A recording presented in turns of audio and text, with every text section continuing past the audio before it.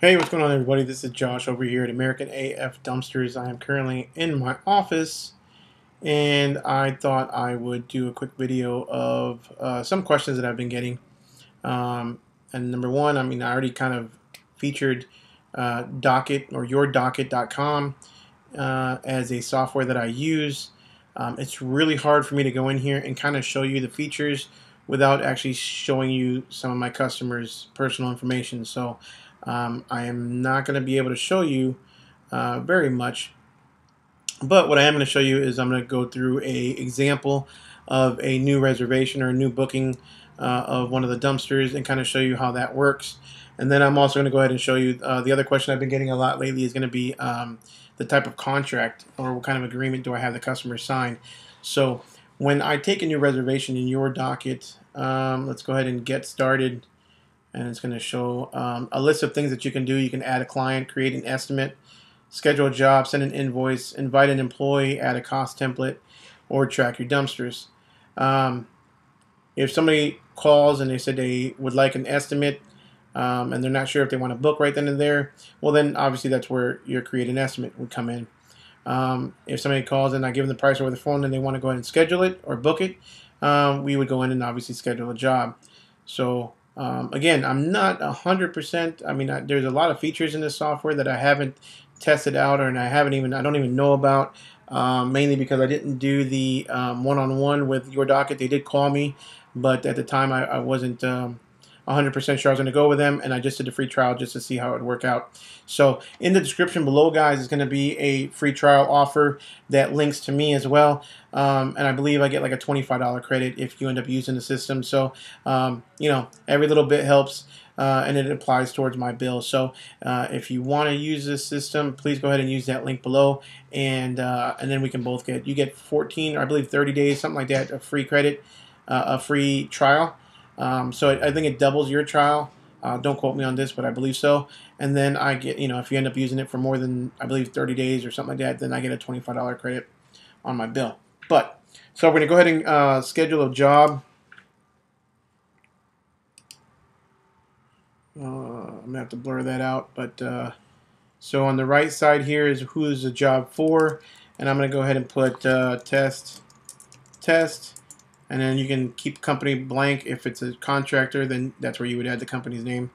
We're gonna keep it blank. The street address is gonna be 1234 Main Street. I don't know what address that is, but we'll see if there's one like that. Dallas, Texas. And I don't know zip code. Normally it does pull up a 1, 2, 3, 4.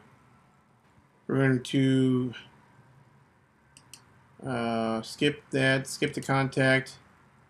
We're going to skip the card on file. So when I send this customer this invoice, and I'll show you how to do that here in a minute, it'll allow them to add their own credit card. So what I do is I don't even take the credit card over the phone. Customer wants to book it, I tell them, hey, okay, so I've got you down, but what I'm going to do is I'm going to send you a invoice via email. You can go on there and apply your deposit, enter in your credit card information, and sign the agreement for us. And then once that's done, that will confirm your reservation or your booking or your dumpster. So that's kind of how we do that. So we're going to go ahead and skip the card on file, let them enter it again. Description is going to be dumpster rental for residents. Plain and simple. We're going to schedule a date of December 25th, Christmas Day. It does not repeat, and I'm going to do it for 2 days.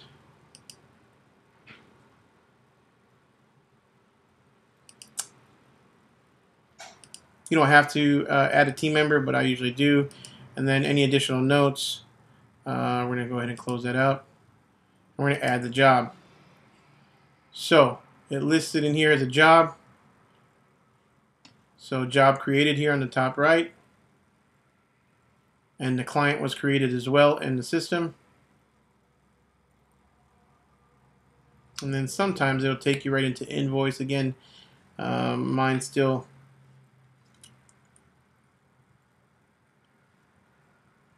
I'm going to go into the client. Okay, we're going to go into the client and we're going to add a invoice.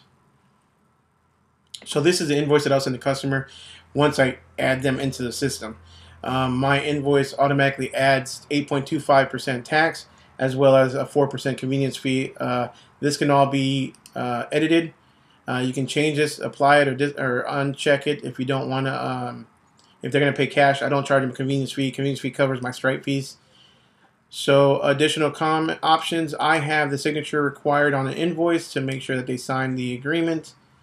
And here we go, add lines. So I said this was a 2-day, so let's go ahead with a 20-yard dumpster. 2-day rate is $300. We're going to add that to the system. It's going to be a total of $337, including tax and convenience fee. Automatically does that for me. Terms is where it adds my agreement that I have in here. I have it set up to put my agreement in there, and it highlights all the really important stuff. Obviously, the price, the weight limit. They get up to 2 tons. Any additional is going to be $45 a ton. Placement of the dumpster. They have to sign this. So they have to see this. They sign it, and they are responsible for it, right? So, and the way I have it set up is, let me move this recording to the side here. The way I have it set up is, it takes out my expenses and shows me what my profit is. So it shows that I had $242 profit on this job out of a $337.74 reservation. So you put in your costs. Okay, you put in your costs, your hard costs, your labor, whatever you want to put in there. I have it set up with a little bit different for myself, which it shows $242 profit on a 2-day rental. Okay, so you can go ahead. Your automation is basically upon creating the invoice, it's automatically have it set up to share the invoice, which means it'll send it to the customer, and it's going to create a dumpster task for me. So basically, it'll tell me that the dumpster is created for whatever day I have set up here. Okay, so it sets up the dumpster for me, the task, and I'll show you what that means here in a little bit. Okay, so here we go. So it created the invoice, $337.74, and then it creates a task. The task goes to my calendar down here. So basically on December 25th, my one task is going to be to drop off. So it sends me to the next page as a drop off. So it tells me a 20-yard drop off. It's going to be a 2-day rental drop off date. And I can put in here scheduled pickup date. So it's going to be 2 days. So it's going to be the 27th as a pickup date. So drop off will be the 25th. Pickup date will be 27th. You can set a priority, low, medium, high. Leave that blank. Pick a priority, drop off priority. You can put in here what landfills you want it to go to, and then your driver or yourself will have an app. You'll have the Docket app. So basically that day on the app, you can go to your your tasks, and it'll tell you in order what tasks you need to do. It'll also, you can put that you're on the way to the task. You can, which will automatically send a text message and or email, however you have it set up, to your customer, letting them know that you're on the way. When you arrive, you put in your arrive. That way the dispatcher at your office, depending on how big your company is, or once you get to that point, the dispatcher will know where you're at, what you're doing at all times, and then where you're going after that. So, and then when you're done, you can attach, what I do is I usually take a picture of the dumpster at the location on how I left it, and then I'll upload those pictures into the task on the app, so that there's proof in case anything happens that I left the dumpster there and how it was left. No question about it.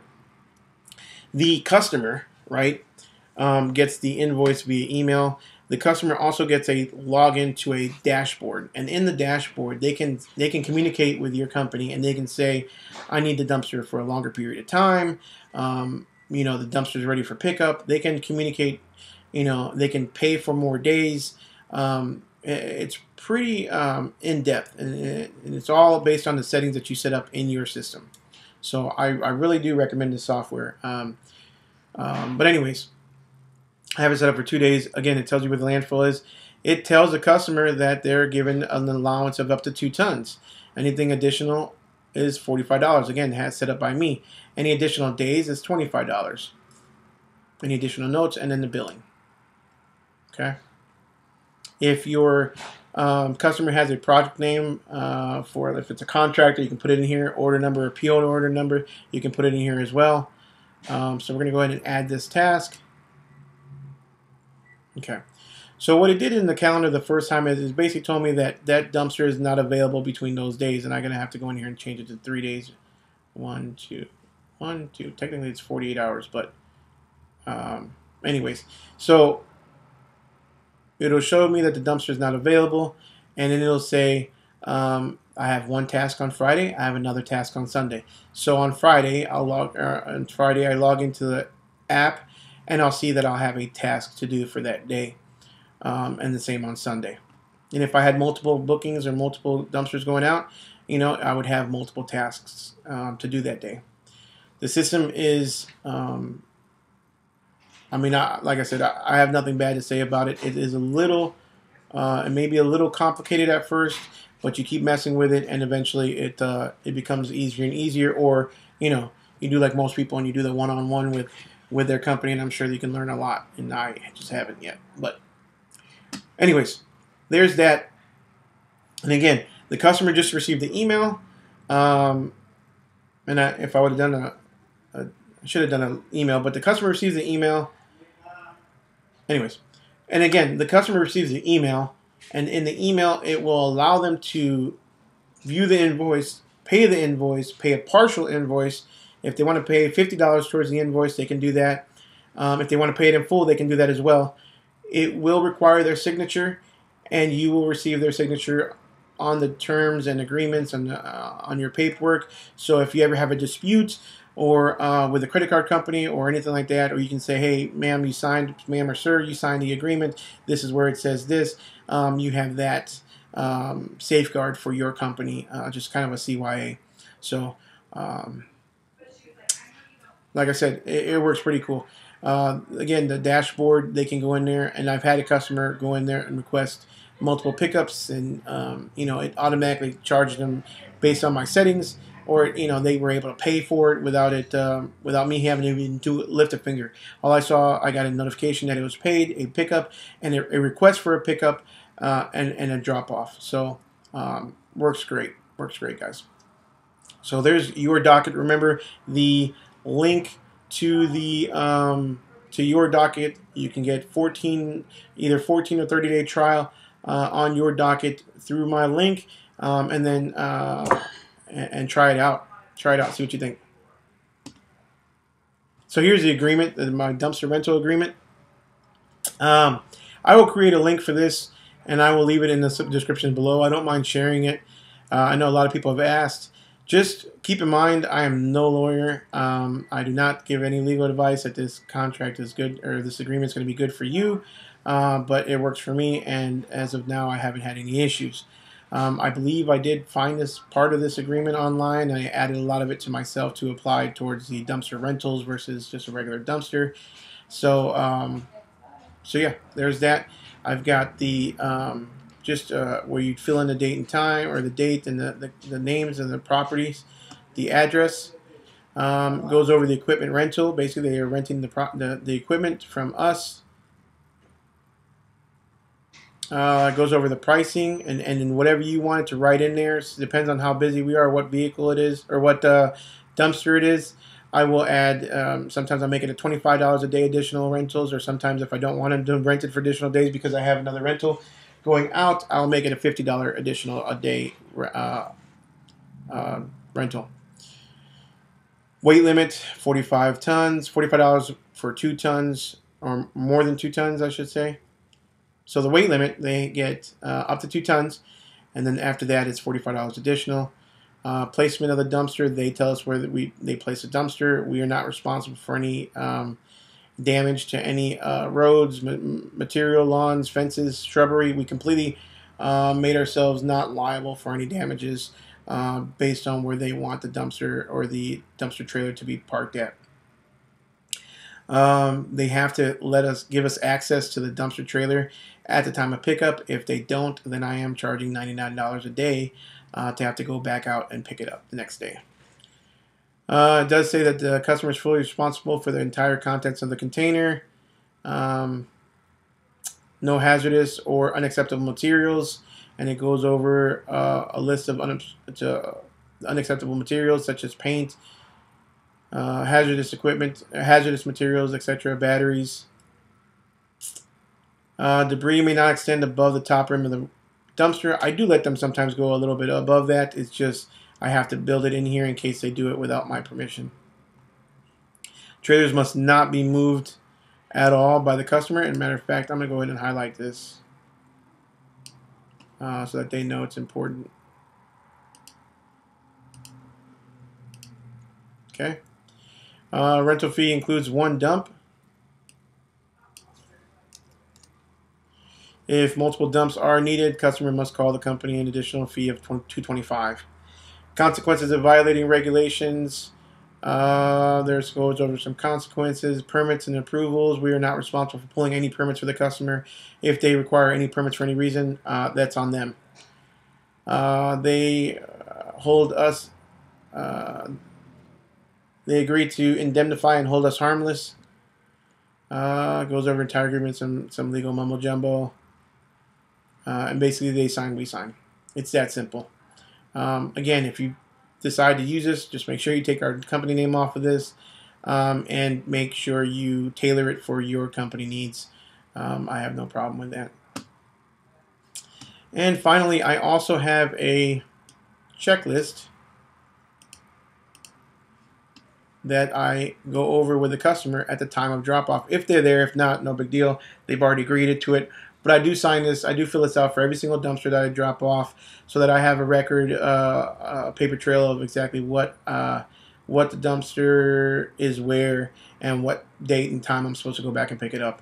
But it's a checklist. I put in their full name, the address of the rental, telephone number, number of days that they rented it for, the date and time of the drop-off, and the scheduled pickup time.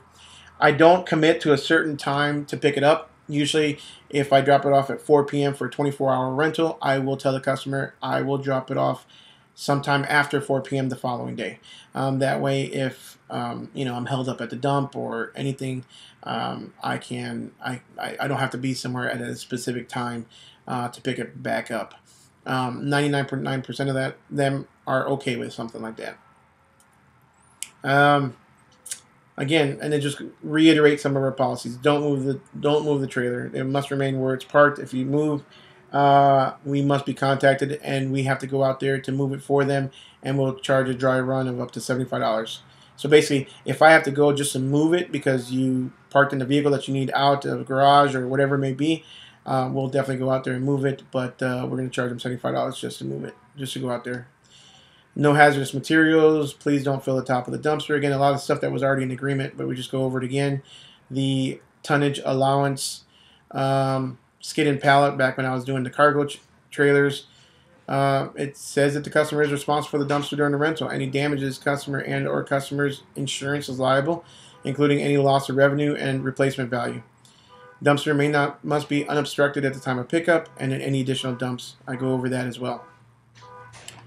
So this is basically my agreement, my checklist, and my systeminyourdocket.com.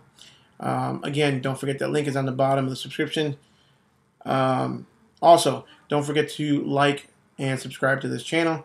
I am going to be doing a little more in-depth videos on Fiverr and some of the other softwares that I did in my previous video, and I'm going to link that right up here of the softwares that I currently use in my dumpster rental business. So just make sure you like, you subscribe to this channel, and we'll be back next couple days with another video. We'll see you guys around.